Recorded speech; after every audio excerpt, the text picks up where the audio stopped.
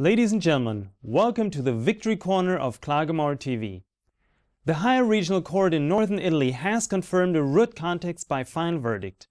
The brain tumor of a company employee was caused by his frequent usage of his business, mobile and cordless DECT telephones.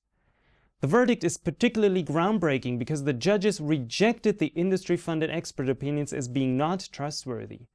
They only relied on independent opinions. The plaintiff was awarded an 80% disability pension because of his mobile phone damage. On top of that, the employer had to pay the court costs of all concerned.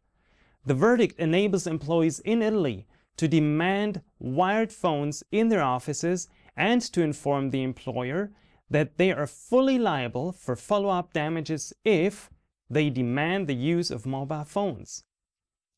Thank you for tuning in with us. A good evening to you.